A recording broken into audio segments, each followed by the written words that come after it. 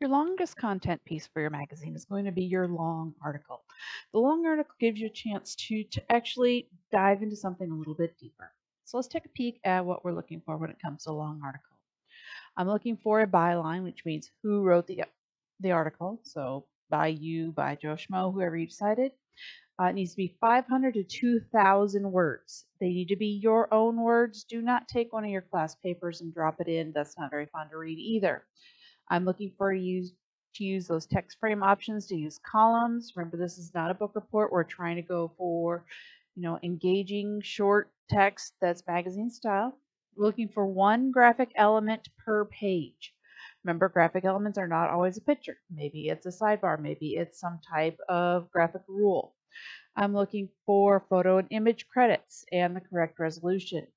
As always, place those images, don't paste them in, and don't override your styles. Make sure your spelling's turned on and use those layers, and have a great inspiration piece on your pasteboard. All right, so let's take a peek at a few different samples. So when you're looking at long articles, you want to cover at least 3 pages. So with 3 pages, you can either have a intro page and a couple page spread. You can have a couple page spread for the entire thing. It's up to you. 3 pages is the minimum of what you're going for.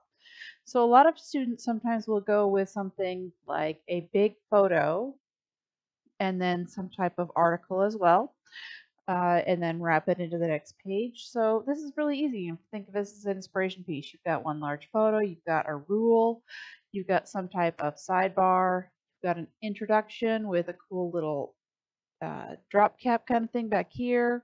We're using kind of a rule to help tell this story with some bullets. So just kind of take it apart and look at what the different elements are. There's usually 2-page articles or long articles are probably the easiest thing to find samples for. And I've given you a whole bunch of different ideas here in the Google Drive. When you're working on your long article, make sure you're threading those text boxes from one box to another, one page. So I'm going to go ahead and I'm going to put some placeholder text in here. I'm going to do a right click. I'm going to change this. I'm going to change to my text frame options. Let's change it to 2 columns. Turn preview on, 2 columns. And I now know I want to put some additional text onto here. And so I've got that overset text box right here. Go ahead and grab that and draw another box to make sure I am flowing it from one to another. The great thing about that is that if you decide to change the size of this box, it's going to automatically flow it into the next one. And you can flow to the next page as well. So always go for fewer boxes than more boxes. And let's go ahead and take a quick, let's go to our window and info. And we can do a quick word count. Find out how many words we've got in here. So 366. So it kind of gives you an idea of how many words you want. Make sure you're using those styles. So make sure when you're in here, you've got those styles created. If you don't use them, it's going to turn bright blue. The bright blue tells me that, hey, you're not using your styles.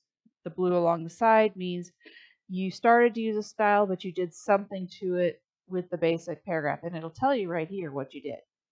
So it'll tell you what elements that you did. So you either need to, recreate that style. You don't want any bright blue to pop up.